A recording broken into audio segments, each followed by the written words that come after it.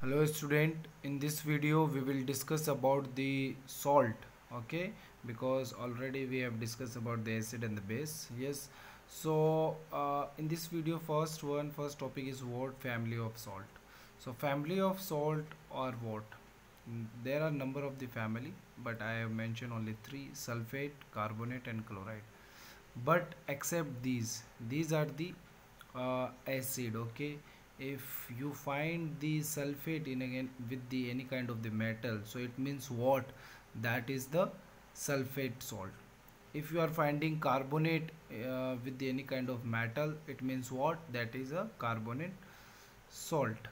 Similarly, if you are finding chloride with the any kind of metal, that is a chloride salt like NaCl. Yes, for carbonate like sodium carbonate, for sulfate salt like ammonium sulfate. So these are the example, and these are exception of the sulfate formula. These are the acid I have told you earlier.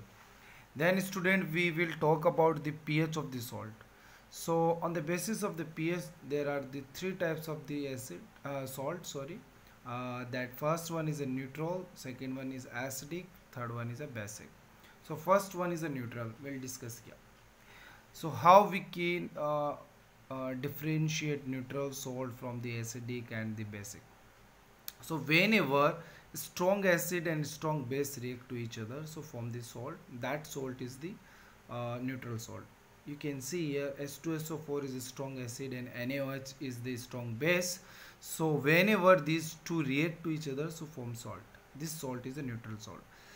And similarly here weak acid and weak base both react to each other, so form the salt. That salt is also neutral salt. And the water. Here example of the weak acid is acetic acid, and the weak base that is ammonium hydroxide. So what will happen? This hydrogen and OH react to each other and form the water. Then remaining part of the these acid and base form the salt. That is salt is ammonium acetate. Yes. Then student, we will talk about the acidic salt.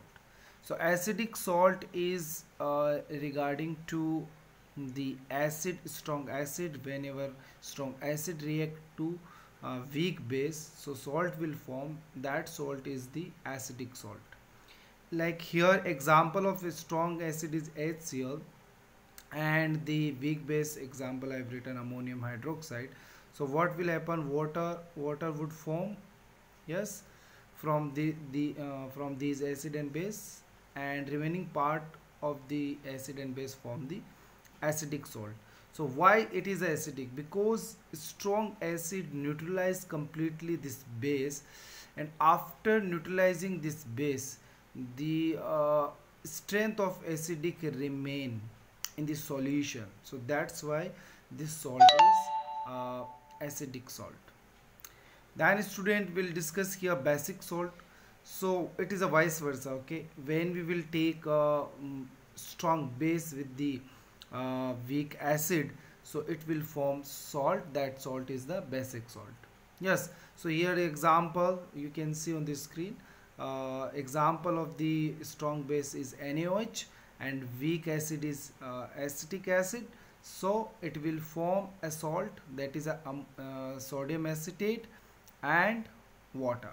Yes, so how it will form? So this sodium will combine with this part of the acid, yes, acetate, so it will form sodium acetate. Then student, we will talk about the chemicals from the salt. So student, you know very well the common salt is NaCl, but whenever the impurity is present in a common salt, so because of that we will find a color. So that color is a reddish brown, and that salt is known as rock salt. Yes, so impure salt, common salt, is known as rock salt. Then student, or here we are going to discuss about the process of chlor-alkali process or electrolysis of aqueous solution of NaCl. The aqueous solution of NaCl NaCl is known as brine solution. Okay, so when we start to electrolytic process with the aqueous solution of NaCl, so what will happen? This is the one of the container.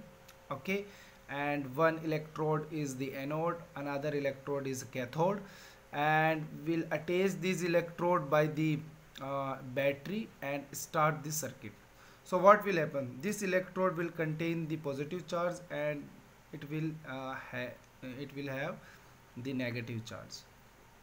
So what will happen as we start the electric current? So these all the water and the NaCl break down into their charges, Na plus, Cl negative, OH negative, and hydrogen plus. So what will happen? This hydrogen ion will go near to this cathode, and NaCl negative ion will go near to this electrode, that is a anode. So what will happen at this electrode? So for example, for your understanding, I am taking two chloride ion. So two chloride ion combine to each other and form the chlorine gas, and two electron. So these two ions having two extra charges, so these extra charges will release by this chloride ion and form the chlorine, and two electron will release. Yes, so remember, at anode always oxidation does takes place. So for your memories and for the hint, you can understand NOx. So N means anode and ox means oxidation. So at anode always oxidation does takes place. Yes, then we'll discuss here about the cathode.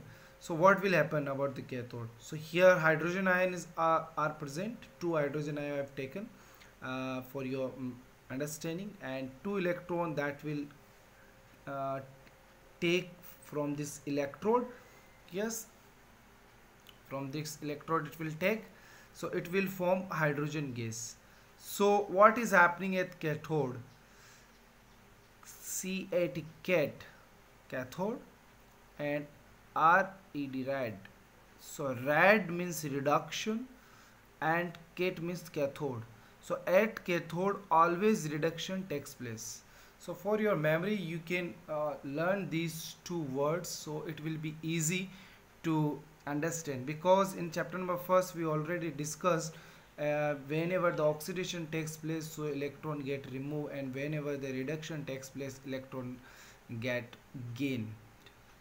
Okay, then we'll here discuss about the uses. So hydrogen used as a fuel in the rocket, and the formation of HCl, hydrogen is required. Formation of fertilizer, hydrogen is also required.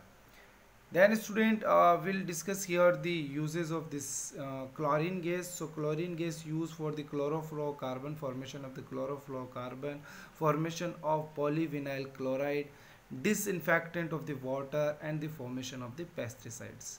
These are the uses of the chlorine. Then the NaOH. So how NaOH will form by this process? So remaining part of this Na plus and OH negative, so both these combine to each other and settle down near to this cathode. So in this process, the chlorine is also forming with the formation of the NaOH, that is a alkali. That's why this process is also known as chlor-alkali process. Alkali means NaOH, chlor means chlorine. Yes student, then in the last we'll discuss about the uses of the NaOH. So for formation of the paper and the formation of the soap and detergent, it is required, and degreasing of the metal, removing of the oil and all, so the NaOH is required. So this is all about the process of chlor-alkali process. Thank you.